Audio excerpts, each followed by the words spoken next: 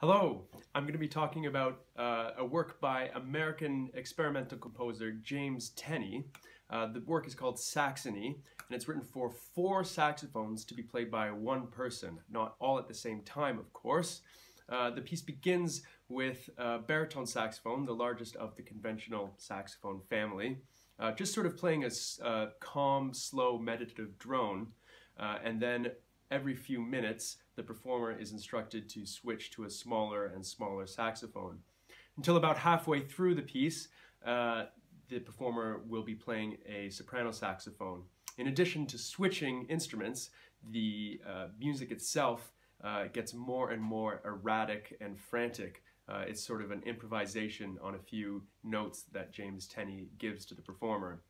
To top it all off, everything is meant to be performed into an electronic delay system whereby basically everything that is played gets repeated back about 10 to 12 seconds later.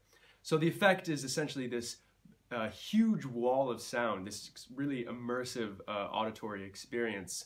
It's one of my favorite pieces. It's one I've played a lot in the past and one I hope to play a lot more of in the future.